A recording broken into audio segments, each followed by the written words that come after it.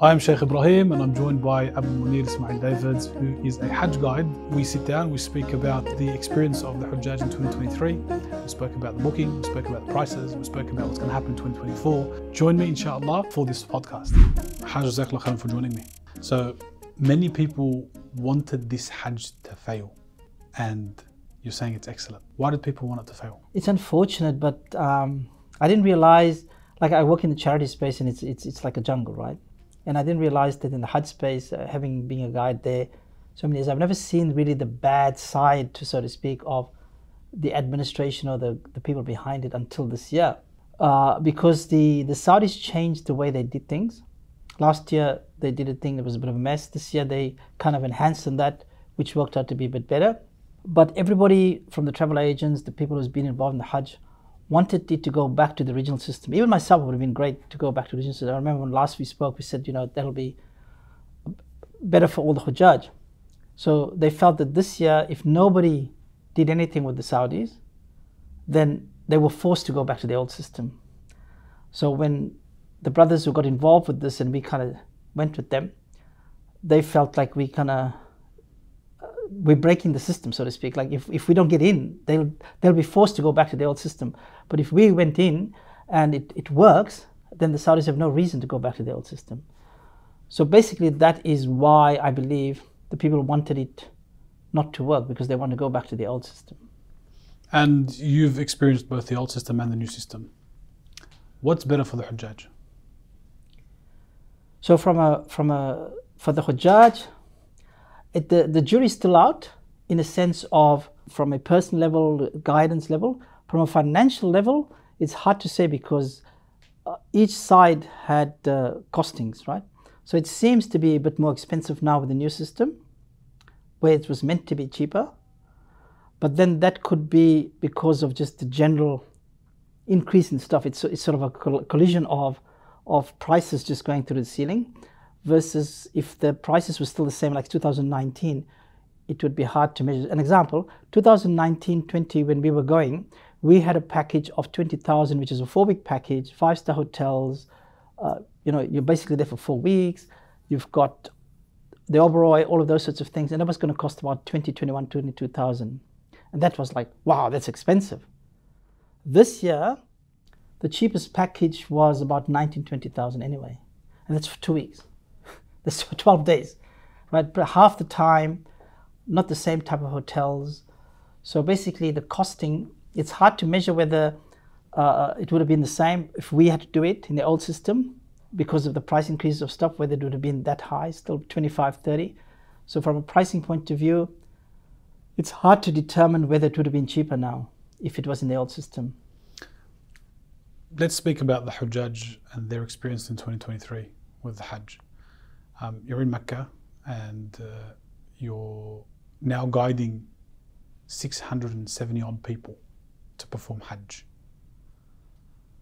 How are the Hujjaj feeling, knowing that now they've got a Hajj guide with them, who's also from Australia and understands their mentality and can speak their language very easily? Did they find it easy? Did they find any hardships? What was it like for the Hujjaj? So we had 871 Hujjaj. They gave us an extra 200. We had 100 from New Zealand and another 23 from Fiji as well. So in total, we had over 800 Hujjaj that we were basically kind of responsible for, alhamdulillah. It was a massive undertaking, and it was only through Allah's mercy that we were able to pull this off, right? Now the Hujjaj, for those who understand how things work, and from the survey that we got back, 80 to 90% of the Hujjaj appreciated and understood this was value for us to be there with them, because they could understand and could see what's happening.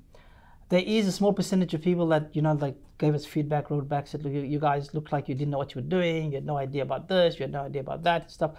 So there were times when we didn't know what we were doing, which is normal during Hajj. But then people who hasn't been there before can't appreciate that nobody knows what they're doing at that point in time.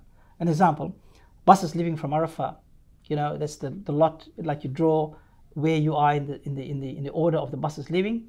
So what the Hujjaj see, they just see people leaving, buses going, but we're not going anywhere, and we're just all relaxing.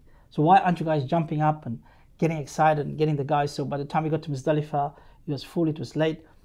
But they didn't understand that we were the second last in the lottery to leave from Arafah, because we were the first to actually leave from Mina. But overall, about 80 to 90% of the Hujjaj really understood and appreciated what we did, because that's the feedback we've got. There is still, like, once again, the thing that really, really disappoints me with the Muslims in Australia or the UK, America for that matter. The people are so stuck on the madhab issue that they don't actually understand that when it comes to Hajj, there's only one way to do this. Doesn't matter which madhab you follow. There's one way to do this. And then they go, oh, you guys don't cater for this particular madhab. You guys don't cater for this madhab. One brother came to me and he said, because we were talking about staying the 3 days in Mina. So I didn't realize that this is such a huge issue for people, right? And the brother came to me the one day, he said, which aqidah do you guys follow? I said, what do you mean, brother? He says, what aqidah you follow? I said, explain to me why you're asking me that question. He said, why do you insist we stay for 3 days in Mina? I said, brother, it's not an aqidah issue. He said, but my sheikh told me I can stay for 2 days. I said, nobody said you can't.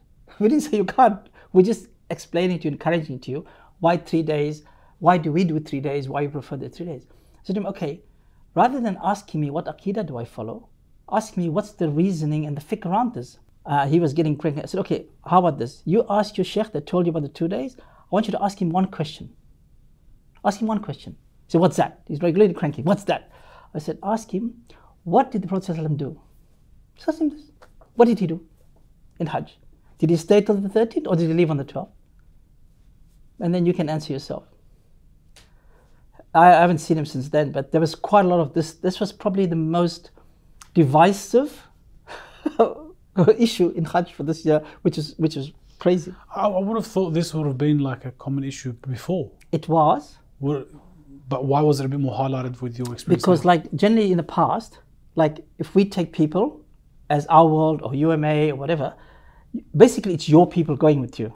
Your people that is with you all the time. They know you. They know what aqidah you follow, as the guy said, or what method you're going to follow. UMA says, okay, we stay 2 days. Our world stay 2 days. The other groups, they normally stay 3 days. So nobody really argues about this. So this year, there wasn't our people, so to speak. It was just anybody. So there was a variety of people and opinions that was within this 800 people. So it wasn't people that's generally, okay, take the advice from the sheikh that's there. They have their own view, but their sheikh wasn't there. So they want to follow their view. And that's why it became like that. And the other thing is people are just lazy. People are just lazy. During Hajj, they're just lazy. They just want to cut corners. I cannot believe, in all my years I do this, and I talk about it in my classes. Guys, you're paying 20K, 25K for 6 days. And then you get there and you want to cut corners in the 6 days. You want to find reason not to do this. What about this? What about that? Well, guys, you pay to do this. It's like going on a vacation to Canada or something, and you pay for a 6-day cruise, and you want to jump off on the 4th day to go somewhere else, but you paid for 6 days. So I don't understand. It's just one of those things when we say to people, and before that we said to people, look, when it comes to the 6 days of Hajj, we take no prisoners. We will tell you what we want you to do. It's up to you. You'll get cranky with us, and they did. I said, you'll get upset with me.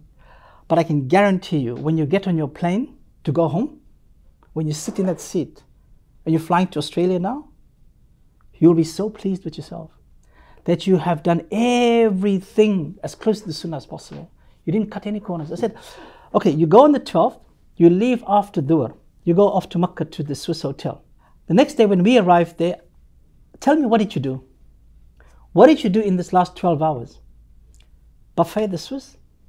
Breakfast at the Swiss? Did you actually go down to the Haram, or did you pray in the Masala in the year? Did you actually go inside the masjid? Did you actually benefit from being in Makkah? No. Most of them lazing out of the hotel. So this was such a divisive issue, it was crazy. But alhamdulillah, out of the 800 people that we had, over 50% stayed for the 3 days. One brother even threatened that he was going to write to the Ministry of Hajj, complaining about us insisting they stay the 3rd day. But we said, we're not insisting, we're just telling you what we do, what's preferable. And there was a beautiful talk that one of the Saudi sheikhs gave during Hajj for us. And it's the first time I actually heard this analogy of the Hajj days. And he explained it. He said, look, why is Arafah outside the Haram boundary? Right? So he says, Arafah is outside the boundary. He said, this is how it is. The king of all kings, Allah has invited you to a party. Allah has invited you to his house as the Hajj.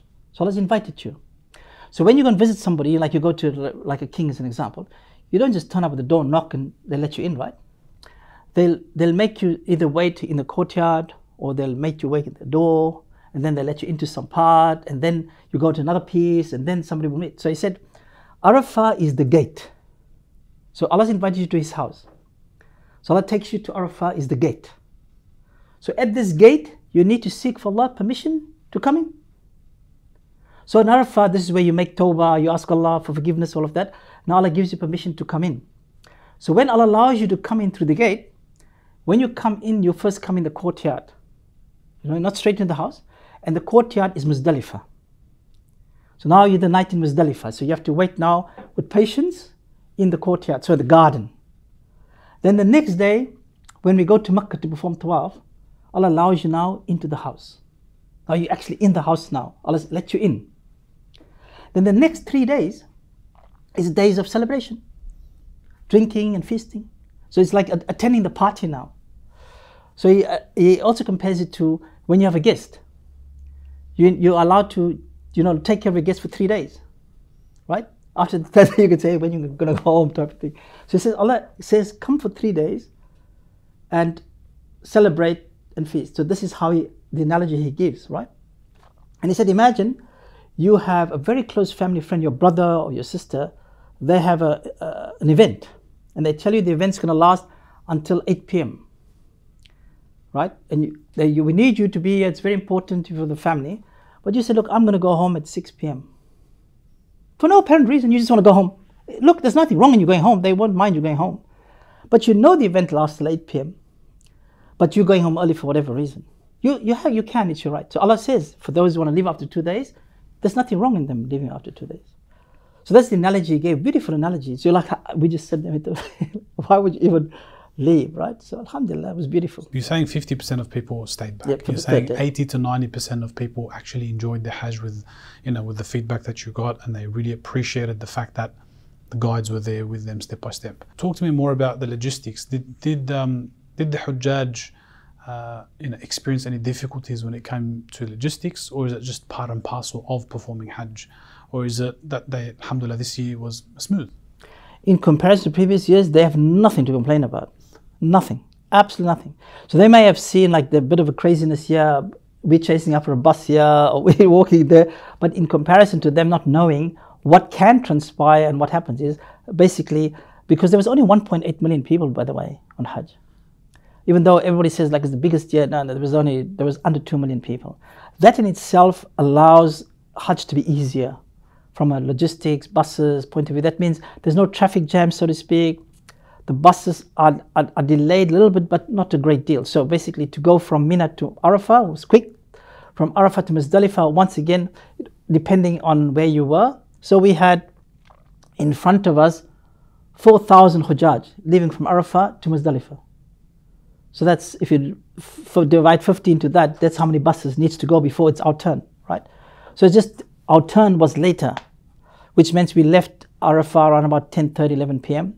We got to Muzdalifah within 10-15 minutes. It was already full. So we had to walk through the people sleeping to find a spot. We did find a spot in the end. In the morning, like normal, we were judging whether the buses were moving to Mina or not, or whether we would walk. So we knew where we were, so we said, okay, those who want to walk, it's going to be 30 minutes, let's walk. But he said it's an hour, but we already know it's about 30 minutes to an hour. So a lot of people decided to walk with us, and others decided, look, they'll catch the bus, they'll wait for the bus. So by the time we got back to Mina, an hour later, the guys who went for the bus were still waiting for the bus. So they decided to walk then. So that looks like an issue where, why did you make us wait for the bus? Or why didn't you know the bus was going to take 2 hours or an hour to come? Those are things that's completely outside of your control. You see the bus is moving, You judge, okay, like it could be okay. But when you get there, it just turns out the bus got stuck or whatever. So then people look at like, okay, these guys don't know what they're doing. Even when at Arafah, when the buses was coming and the people were moving, they were saying, why aren't we going? He said, well, it's not our turn, we can't go. You have to go in order of what's allowed by the gate. So if we turn up at the front of the gate, they'll just send us back to the tent. So those were the only things that was bus problem. Other than that, there was no bus issues. No bus issues. Mina? Apparently there was like some upgrades in Mina. Mina was next level.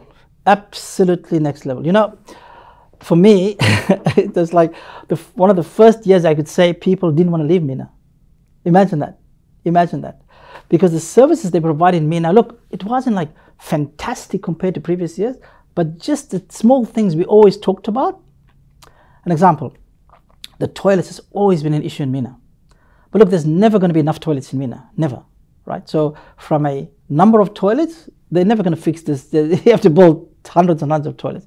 But what they did was they renovated all the toilets in the camp we were in anyway. Toilets were all revamped, all Western toilets, new showers, new wudu areas. And the best thing of all, they had cleaners cleaning the toilets 24/7. 24/7. As soon as you came out of the bathroom, somebody went in and cleaned it. Imagine that. It was just amazing to watch these guys, and they didn't slack off. They were there all the time, right? It was just fascinating to see that little thing making such a big difference for the toilets. And the people queued up. They didn't mind waiting because it was clean toilets. They didn't have to jump from one toilet to the other, and that worked really well. And in the wudu area, the way we make wudu, it was funny because they have this like a normal basin, and there was like this button there, and everyone was wondering what's this button, and you press this button and the water comes out from underneath to wash your feet. So I took a video of that. That was like, I mean, imagine in Mina there's a button for water to come out of the bottom to wash your feet with. So something so simple and unique, which was interesting. Other than that, the tents was all closed and air conditioned. They had air conditioned mechanics all there all the time, which meant if anything broke, they could fix it. Fortunately, in the tent we were in, everything was fine. It was just about, can you put it higher, can you put it lower, can you put it higher, can you put it lower scenarios.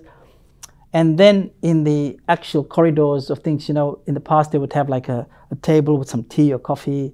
By day 2, there's nobody manning it, whatever. The water's not working. This time, man, there was drink vending machines or like fridges with cold drinks 24/7 on every second corner. And it was always full, always full. Juices, Pepsi, you could drink as much as you want. Ice cream machines, full of ice cream all the time, until day 3. Now, you might go, this is, what's it about to do at Hajj? We're just talking relative to what we had in the previous years, compared to the services that Al-Bayt, or the group that we went with, provided to the Hujjaj in Mina. Mina was just comfort to the next level compared to previous years. So let's speak a bit more about the future, 2024. People are considering now, they want to go to Hajj. They were expecting another Mutawif in 2023.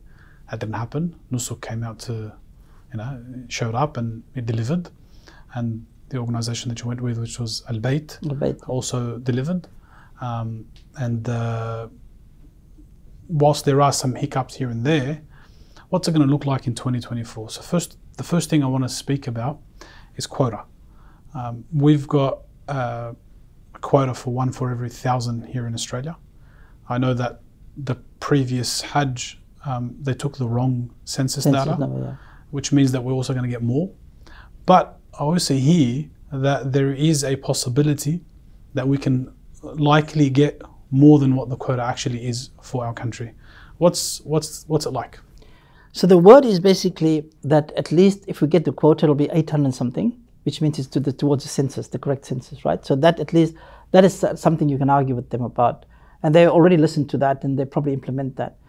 So generally, I think the way things are working, so we don't know what they're going to do. But let's just say we for a moment we think about the way they would think. So they would initially just say, look, everybody will have their quota so that there's no drama from anybody else to say, why are you giving these guys more, whatever. So just from a administrative political sense, everybody will have their quota.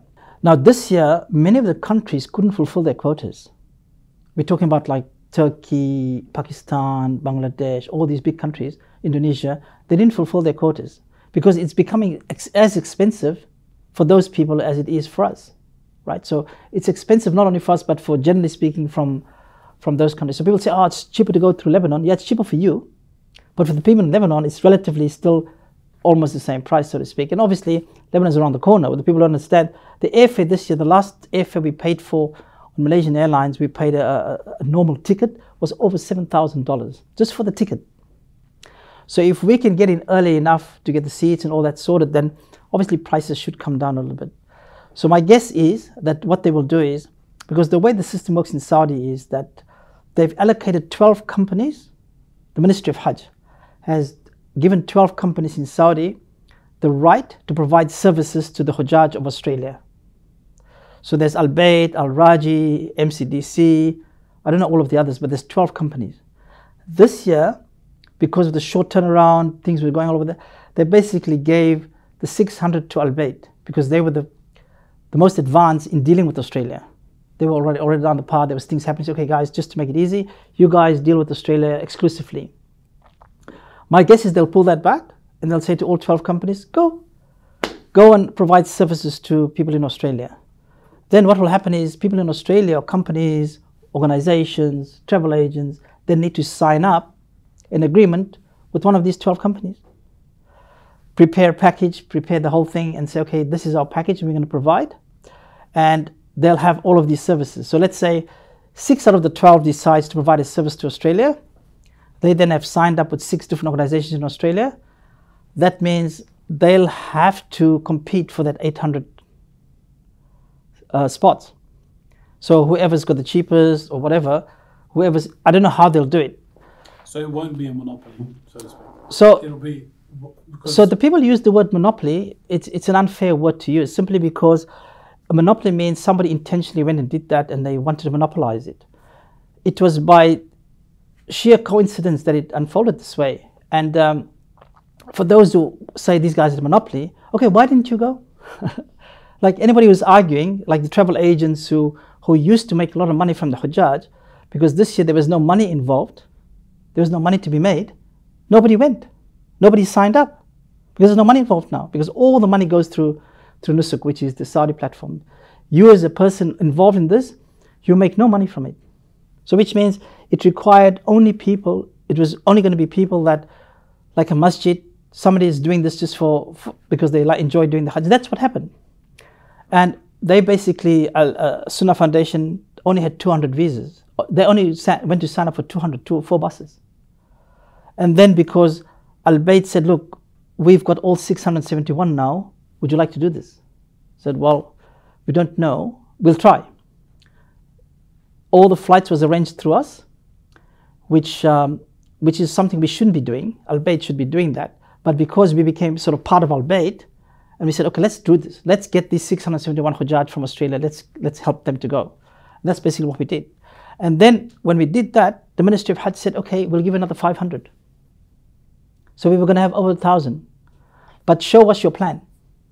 So when we were trying to get another 500 seats, we were unable to do that. We only got another 200. So that's why we got another 200 visas. If we had to get 500 more seats, we would have had 500 more people go. So what's very closely attached to this whole quota issue is the process for booking. Yes.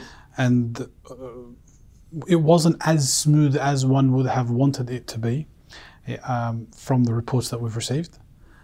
So what's in plan for 2024 and how can we guarantee Look, it was only not smooth simply because of the number. So if there was 4,000 visas, you wouldn't have had a problem. That means it would have been, it's like buying like let's say the World Cup now, right? There's only 50 tickets left and 5,000 people are trying to buy the 50 tickets. For those who are going to miss out, it's going to be smooth. But for those who got in, it was smooth. And for those who sat there a whole night playing with it, trying to get in, it's not a nice thing to do, right? So that's basically what happens, is supply and demand. So there was like over 4,000 people who were interested to go. There was only 600 available spots. It was first in best dressed. And unfortunately, for some of the older people who are quite slow. So some people will get in, they book a seat, and they will go da da da da da da. By the time they type in their credit card, whatever, it's gone. So what the system should do, and we're giving them this recommendation, that they should at least allow, once you've booked this thing, allow you to lock it until your payment process is done, all of that. Not like when you fail on the payment thing, it just chucks you out and you've lost it. So that's what happened. So there's obviously a flaw in the system in the way it's designed. And also if you choose the wrong payment system, credit card, you don't have enough money, all of these sorts of things, we're giving them feedback about how the payment gateway should be improved, how it could be better done, all of that. And then the other part was, the idea was that as a guide, I should be able to send an invitation to those who want to go with me, as an example. So the system is designed to do that, but it didn't work. So an example, when I say I had 48 people that was part of my group and they wanted to go with me, I would have their names and their emails, and I would send them an invitation to my package to book it. Once I sent them the invitation, they were meant to have, I think it was half an hour to buy it. And then after that, it opens up. So if you don't get in within that time frame of the invite, somebody else can buy it. But what happened to the system was it just opened up and it just free for all. And people didn't get invitations, some did. It was just, I don't know what went wrong there. So obviously they're looking at that. We gave them that feedback. So Hajj, it is my understanding that, and I could be wrong on this, correct me if I'm wrong, that it's not the intention for the Hajj group that went in 2023 to also do the same thing again in 2024, given that it was such a large group, right? Are you expecting other groups to do the exact same thing that you did with Al-Bayt? 100%. So and we want people to do that. It's not easy to take care of 800 people. It's not something we want to do. But if we end up needing to do that again, then khalas, we will have to do it, because our goal is just to help the Hujjaj to go. And it's only through Allah's mercy that we managed to pull this off. There was about 20 of us, 20 guides. And in the end, we needed to get people that's been on Hajj at least 3 or 4 times, that knew exactly what to do, and that would work with us. Like if we say move right, you need to move right. If you say move left, you need to move left. We didn't need anybody to argue with us about, this is my opinion, this is what my sheikh said. No. We didn't have time for that. So it was basically us trying to do what we know. We've been doing this for the last 30 years. This is what we want to do. Now this year, coming 2024, it's free for anybody to go. Sign up with Al-Bayt, sign up with whoever, to say, okay, we're an organization and we'd like to take the Hujjaj. You've got Al-Raji, and they'll sign up with you. They'll make a deal similar to that. So out of the 800, let's say 20 groups sign up.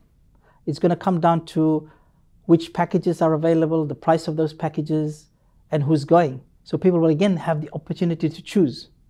Let's say UMA wants to do a package and they want to take 50, 100 people, and everybody wants to go with you. Then if the system works accordingly, which means you say, okay, you sign up with Al-Bayt or Raji, and they're giving you 2 buses, 2 guides. They tell you this is your package, how much it cost. You have your 100 people. You send them the invite. They get the invite, they book it, and khalas, then it's back to sort of a hybrid of the old and the new system. So that's how it's designed.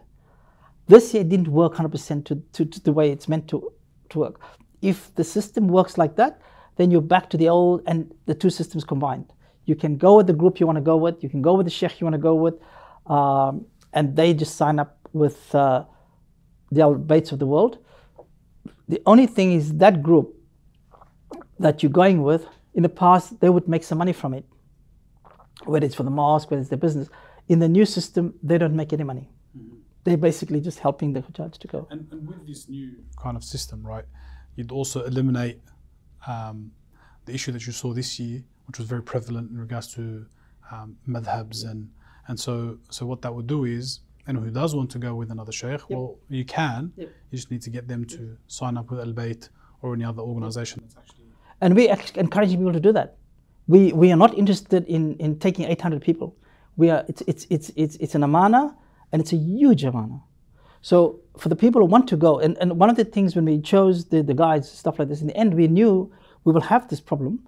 But then we thought, okay, if we have a guide that is in a way they're not agreeing what we do. Like let's say we join our prayers in Arafah, Duhr and Nasr, And the Sheikh, one of our guides, says, no, I'm not joining because I don't believe I need to join. And his whole 40 people that he has with him is of here. So we tried to avoid that. We said we don't need that in the Hajj itself. So that's how it ended up looking like it's basically a sunnah doing this. But it was just by default and coincidence. And for us, at the end of the day, we were responsible for all of this. So it made sense logistically to make that decision, 100%. As opposed to kind of trying to cater for everyone, which made it a lot more. We spent 2 weeks trying to cater. We spent 2 weeks. And Brother Shan and I were going back and forth. And we had all of these names, all of these Sheikh. I spoke to Sheikh Shadi. I said, give me the names. Give me the people that you think will fit into this category. Give me the name of this Sheikh that will fit into this category. Give me the name. We did all of that. We tried to be politically correct, so to speak. We tried to make sure people cannot accuse us of what they're accusing us of now. Then we got to a point where we found out that some Sheikhs weren't even talking to us. They wouldn't even respond to us. They signed up and then changed their mind, and we felt there was something happening on the outskirts. So we left it at that, and then we had to make a call. We had to make a decision that are we going to try and make this politically correct and appease everybody, or are we going to make sure this works based on our experience? So then they said, Khalas, bite the bullet, let us go with who we know, what we know, and we know we can work with these guys. We know we can do. So logistically, we then said, okay, now the people we're taking are actually logistics workers, so to speak. We already had enough sheikhs with us. Sheikh Abdul Salam, Sheikh Abu Bakr, Sheikh Yasir, Sheikh Muhammad Khan, all of these guys were already going. So we had enough shuyukh with us, alhamdulillah. Now we needed the guys who were going to do the work. Abu Munir, Jazakallah khairan. Wa yakum.